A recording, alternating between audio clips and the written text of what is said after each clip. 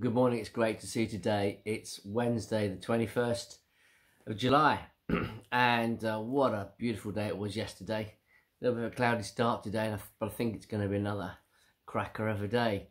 And we're continuing our devotion in the book of Galations, chapter 2.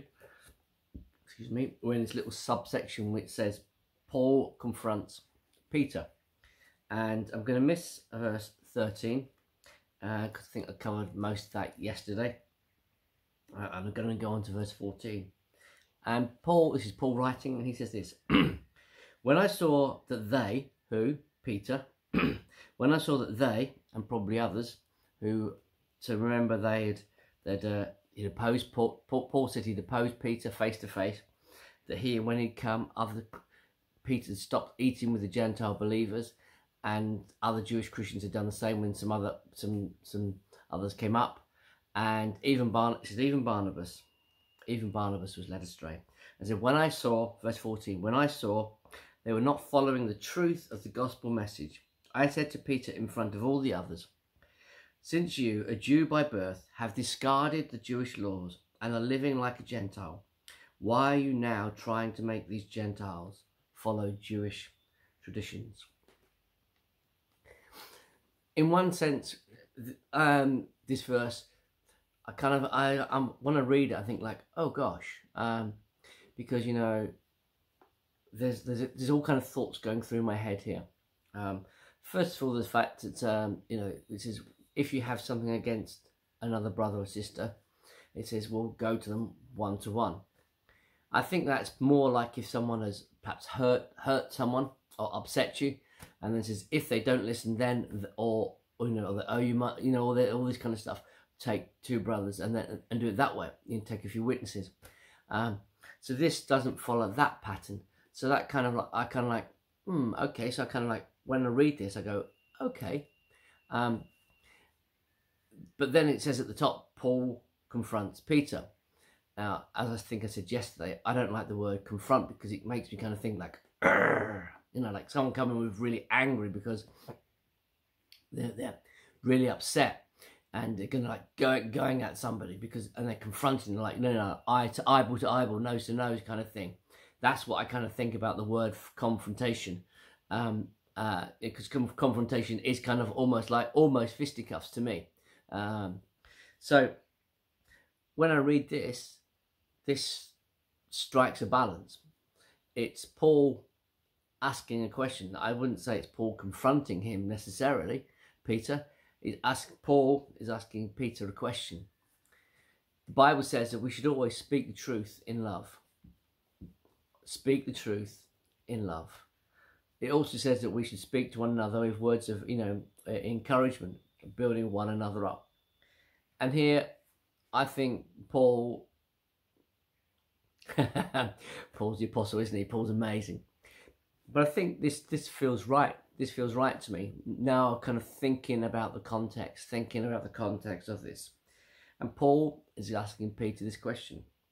You're living as a Gentile because as a Christian now, you are not following the rules and regulations of the Jewish law. Remember, Peter was the one who was on the roof of Cornelius' house. He had he was there, had that vision. The sheet came down, don't call anything unclean that I've called clean. And Peter had that revelation. And then Peter went and he ate with, I think it was Cornelius, preached there, and they were filled with the Holy Spirit. And so Peter realized that the gospel of grace was for Gentiles. Praise God that he did. And that's how we get saved, because it all happened there. Speaking the truth in love. Oh, gosh, where can I start on this one? So many times after church, people have come up to me and they've come up with it and they've disagreed with something I've said. I've been involved in the worship, and because there is no perfect human being. That we're never going to be totally perfect. And we're going to say things. Sometimes I might say something to provoke a reaction.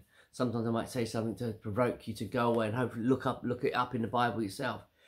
Sometimes I'm human. I might just say something, a bit of a loose comment. And people come up sometimes to me and say this to me. And after church, you know, after I've been involved in worship and I've been preaching, that's probably the worst time for me because I'm tired and I'm not at my most receptive.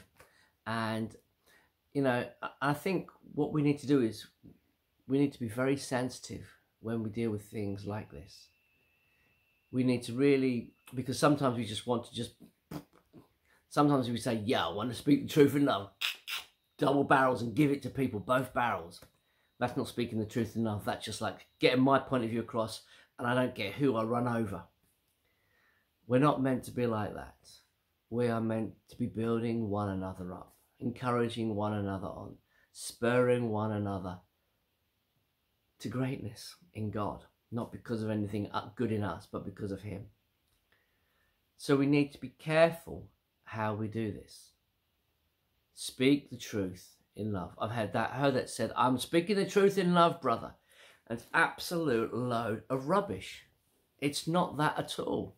It's you just want to get off your chest. It's one of perhaps a thing that you feel very strong and passionate about. You just want to get it off your chest because someone has offended you. Da, da, da, da, da. Paul could easily have done that. And I get that's why I look at that and I read that. I've read that verse over and over again just to kind of try and get the context of it.